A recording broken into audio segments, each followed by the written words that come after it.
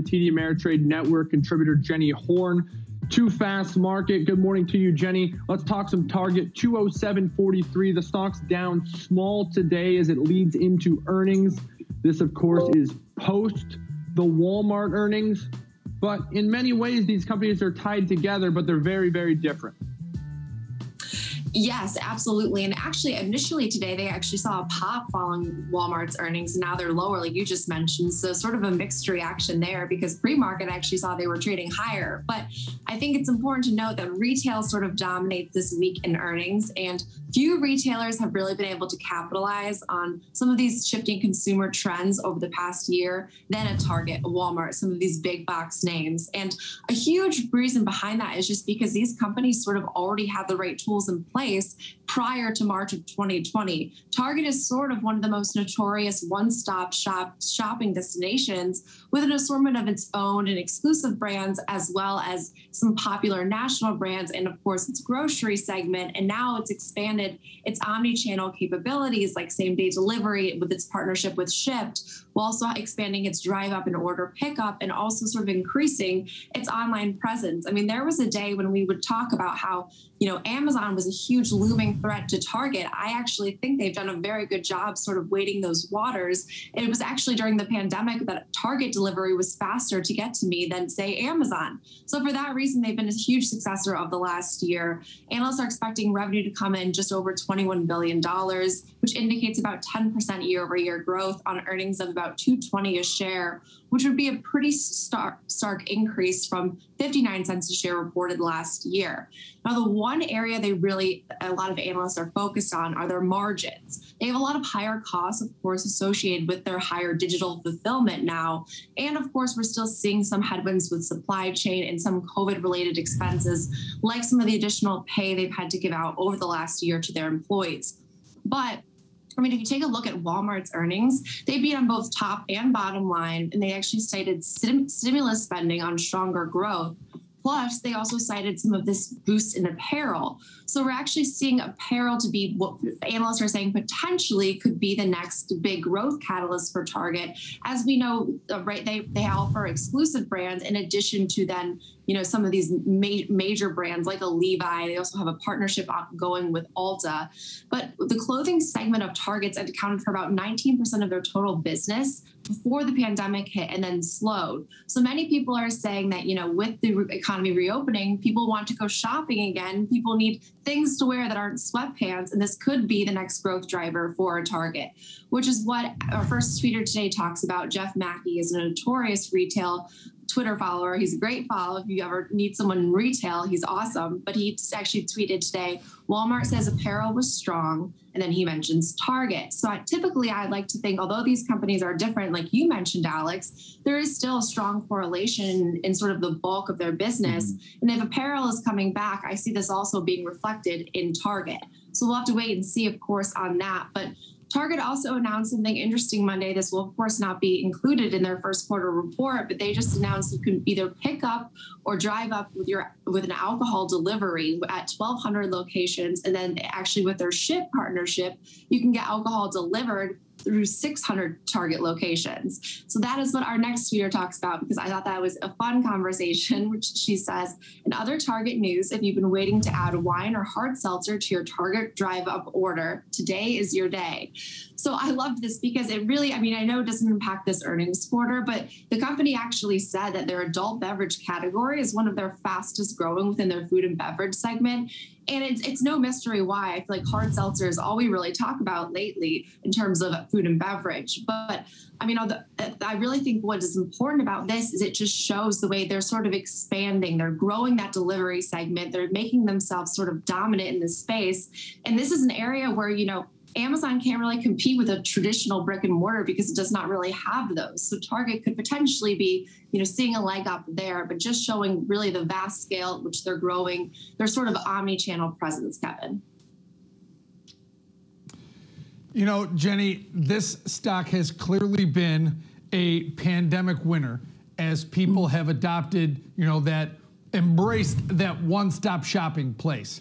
That said, if I would ever hear that Jenny Horn bought any of her clothes at a Target, I think I would choke on my iced tea and maybe pass out. But that being said, there's no way you're buying clothes at Target, Jenny Horn. Come on. That being said, they do have.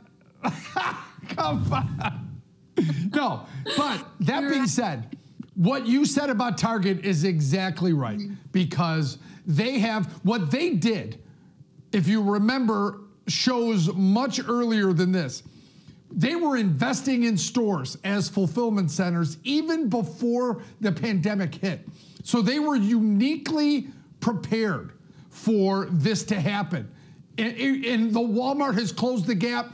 It was really Target, what was the brick and mortar retailer that was the most prepared for, I think, the pandemic, with curbside pickup, and now they keep adapting. They invested before the pandemic, and now they're taking the money they're making and they're investing during the pandemic and now post-pandemic. So this is a company that keeps investing in the e-commerce part of their business, and though that costs money, and paying people costs money, and wages cost money, this is still a company uniquely set up for where we find ourselves right now, guys.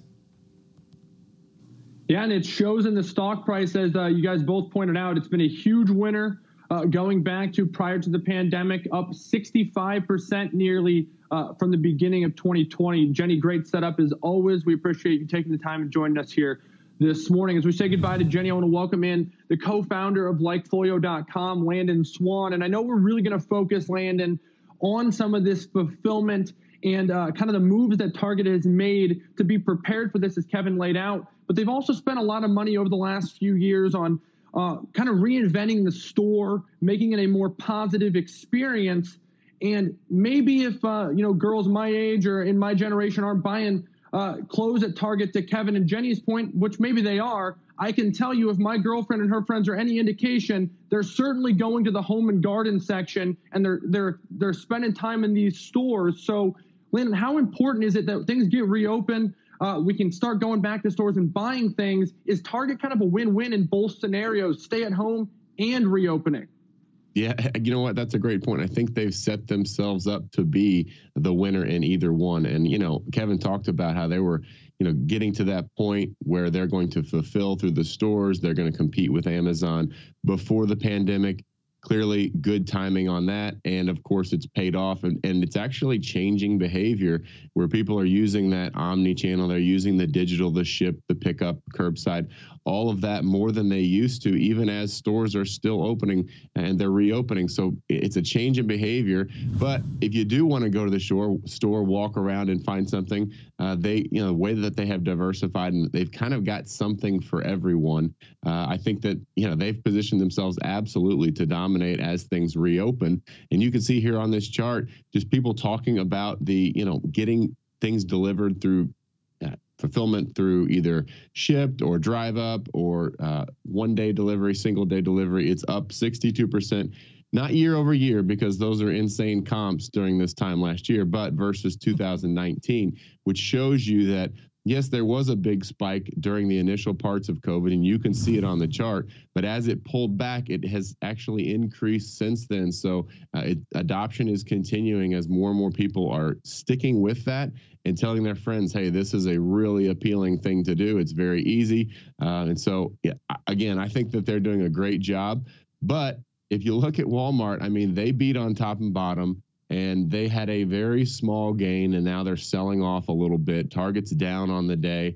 I think expectations are incredibly high for Target. I think a lot of this is likely priced in. They've got a 52-week high of $10 from where they're at, and that was last week.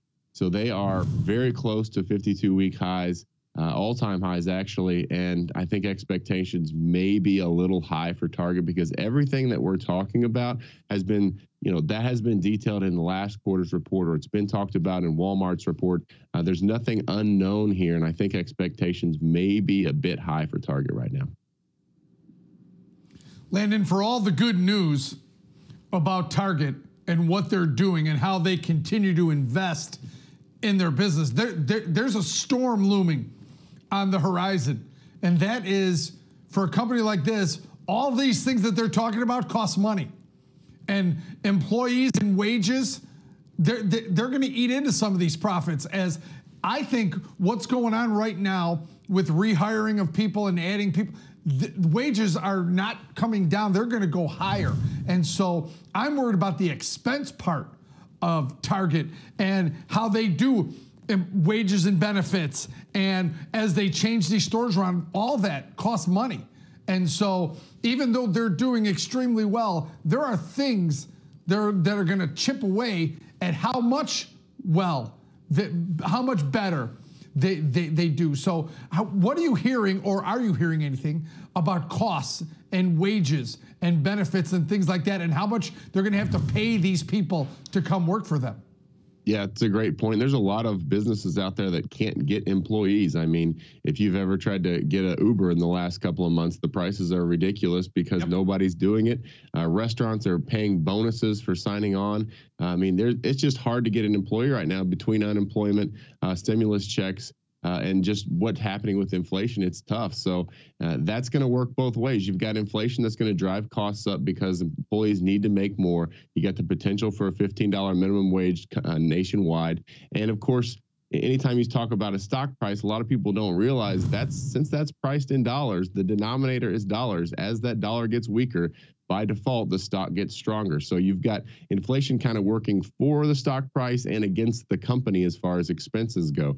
So it's going to be really interesting to see how this plays out. I will say, though, that they, obviously they're very well prepared for the reopening. They've got their average ticket size last quarter was up 13%. Their 95% of their digital sales are fulfilled by the stores, which is exactly to your point earlier, Kevin. They have been setting up for this versus an Amazon, who obviously doesn't have stores, is not doing that. It's all warehouse. So digital mentions are up 60% versus 2019. It's looking up for Target, but again, all of this is priced in. And if you look at what the stock is doing, if you go kind of a trader's mindset, we're $10 away from all-time highs, and the market maker move is $10.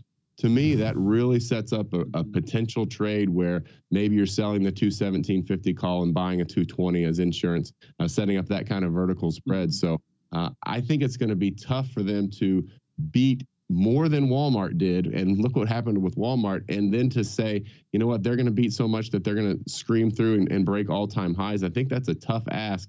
So for me, I really like the setup as far as a trader goes, is the 217 high, playing that as the max profit on a potential vertical. I love those thoughts because it's not as cut and dry as some earnings season. We've been spending a lot of time talking about that, regardless of how strong Target's doing. To your point about things being priced in or the low bar or whatever it may be, earnings beats have not been rewarded this quarter, and those that have, that were the exceptions, they didn't hold their gains in many cases. So I love that point. But Landon, last thoughts here as we kind of zoom out, we talk long term for Target, because I know some of our viewers want to know kind of the long term horizon for these companies as well. With the trends in terms of moving out of cities to the suburbs, building homes amongst the millennials, I'm sure many will spend time in Target. It always seems to be ahead of the curve. Its partnership with Starbucks. You kind of look at those things, and then you look at maybe inflation and its impact on a recovery, inflation and its impact on costs. Of the two sides, the good and the bad, where does LikeFolio project out in terms of optimism around this company? Are they set up nicely for the future, or are there some worrisome signs around the corner as well? I think that you have to look at how the management and executive team have executed over the last 5 years. And it would be hard to say anything but A or A+ on a scorecard, right? So they're going to have more decisions to make in the future, and they've done so well in the past. Not only have they set themselves up to be the winner post-pandemic and during the pandemic, but I also have to have faith in them that whatever comes next, they're going to be making those decisions. So as you mentioned, we've got a lot of trends, people moving out of the cities, going towards these areas where targets are going to be more accessible. And plus, even if they're not, you've got all the digital delivery in the city. So I really think they're kind of hitting on all fronts. And they've done a really good job targeting their demographic. They knew who they're working. They're trying to get into the store. They've got the Starbucks partnership, like you talked about. Everything that they do is driving towards that same customer. And I think that they're doing a fantastic job at it. So as a trader, I don't think they're breaking all-time highs here. But if for some reason they sell off 5 or 10%, it could be a good investment opportunity long term if the stock is on sale at that point.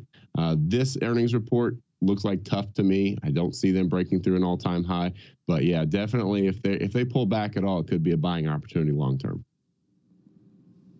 Good stuff. The co-founder of LikeFolio.com, Landon Swan. It is always a pleasure. We appreciate you joining us. Look forward to talking to you again soon. Kev, Landon